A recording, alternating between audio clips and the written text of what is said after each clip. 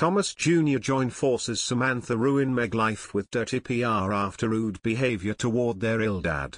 The half-brother of the Duchess of Sussex has slammed his half-sister for failing to support her father after he had a stroke. And Thomas Markle Jr., 55, called Meghan Markle's trip to visit the memorial site of the fatal Texas school shooting last week a PR stunt.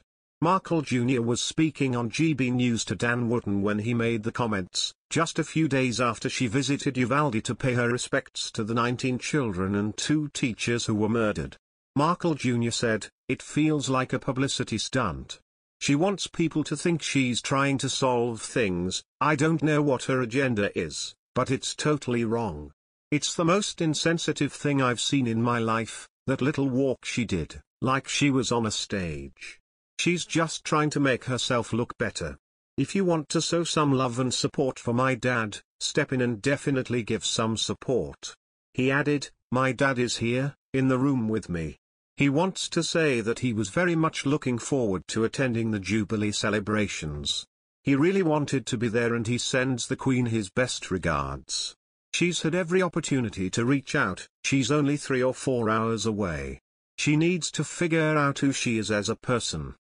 The calls from Markle Jr. come just a few days after Meghan's sister Samantha told the Daily Star that the Duchess has not contacted her father since his stroke last week on Monday.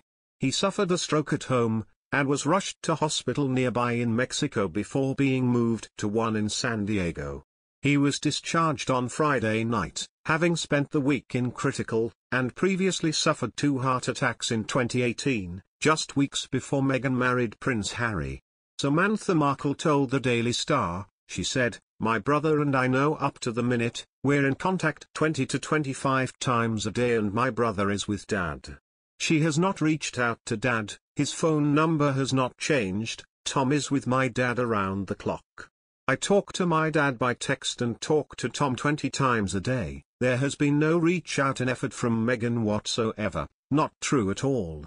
In other news, Thomas Markle Jr. recently called Meghan Markle out for having unsettling dynamic with first husband Trevor Engelson.